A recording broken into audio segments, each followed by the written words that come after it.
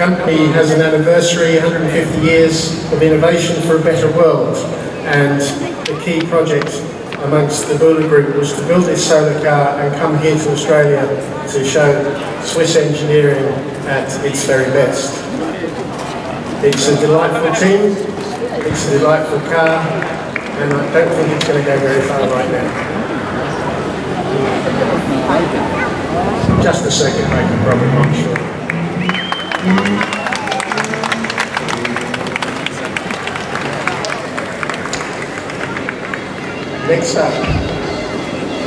Next up from the land of oil, from Saudi Arabia, comes Siraj.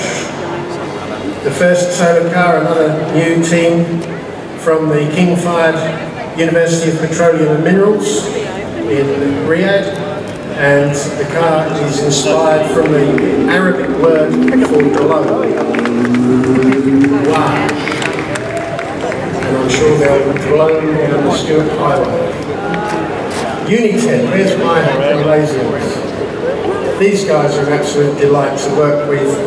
They openly admit they're here for a good time. Obviously they take the event seriously, but they've been trying to help our friends from India, who are another new entrant, and it's been fantastic to see the cooperation between these teams. This is the second solar electric car that's going on here.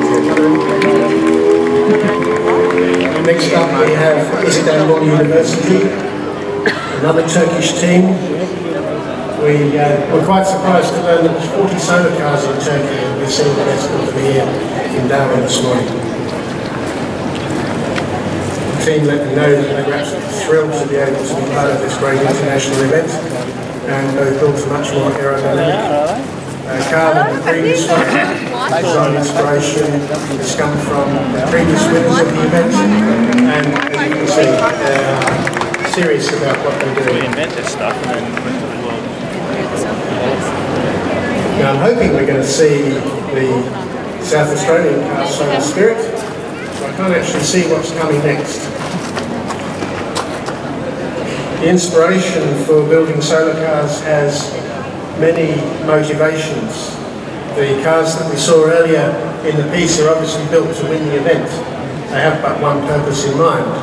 But the cars we are seeing now, this one and the Bochum car that we'll see shortly, are built to showcase some ingenuity of mankind in building a practical solar car. This car has 3 seats. It was built by the students at the Regency Park campus of TAFE SA.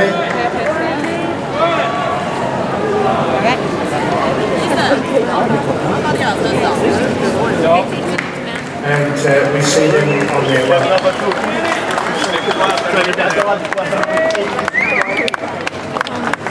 Next up we have a car from the United Kingdom, from Durham University, who has done extensive work behind the scenes with parametric modelling.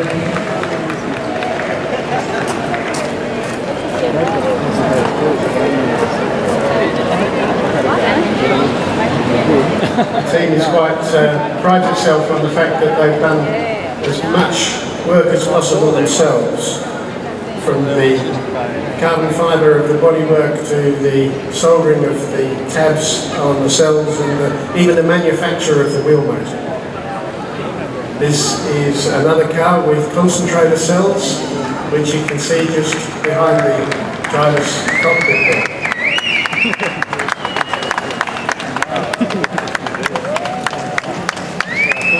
Next up we have Anadolu from Turkey.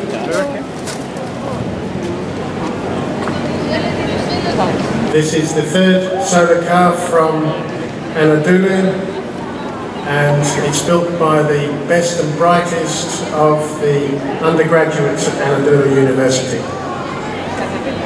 I believe it's the third time we've seen them in this event, and with that experience I'm sure they will have a very enjoyable time. Next up are the delightful young people from Principia in the US. Principia are a liberal arts school. It doesn't have an engineering department, and its students from across all disciplines. The diverse backgrounds of the students are eclipsed by the passion of the team to find creative solutions to build a successful vehicle. RAS7S is a modified version of the previous car, and that is an absolute delightful car to work with, and one of their supporters managed to send me an email at 3 o'clock this morning asking me to wish them well, which of course I was able to do before the start. MIT, a very famous institution in the United States, Chopper del Sol, the 2011 vehicle, and this is from the 2009 event, the evolution of what they did to be here.